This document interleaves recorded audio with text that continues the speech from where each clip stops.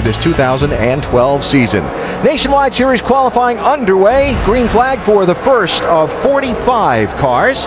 This is John Jackson. The native of Scotland now makes his home in Florida. And looking for what would be just his 5th career start in the Nationwide Series.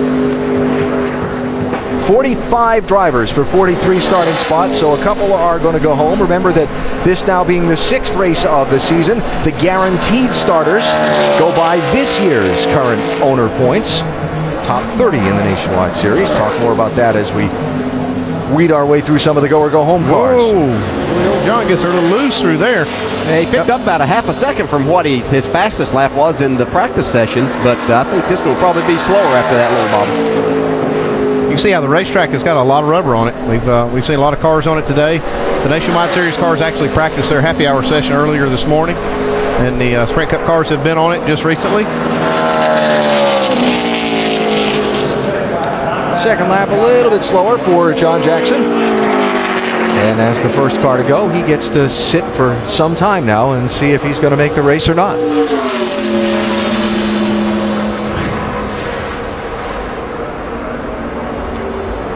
Well, that thing gets pretty far out there, Dale. Wow. Yeah, and that's right there where you can see that little dark patch come across it. That's where the tunnel is. For Morgan Shepherd, who's on the track in his 89 car, bobbing and weaving through 1 and 2.